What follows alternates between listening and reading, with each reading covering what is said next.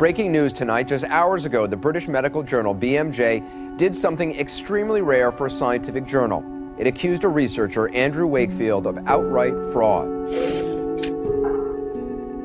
In 1998, Dr. Andrew Wakefield published a report suggesting that there was a link between the MMR vaccine and autism.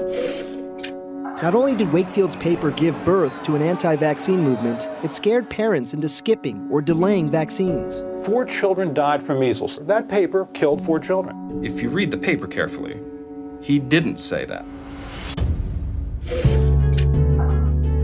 Fraud to a scientist is a professional death sentence. People have crossed the road to avoid me. Colleagues have denied me. Everything that I once had has been kind of stripped away. Your father was gravely defamed. They're great kids, they really are.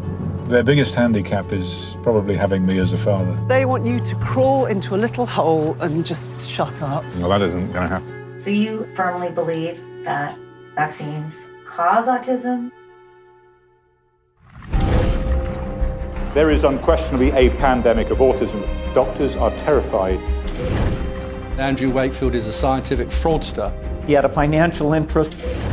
To our guest of honor, a symbol of our mission and a hero to children everywhere. But this is a very vulnerable group that Dr. Wakefield preys on. When someone has nothing left to lose, I guess then they become your worst enemy. I have nothing left to lose.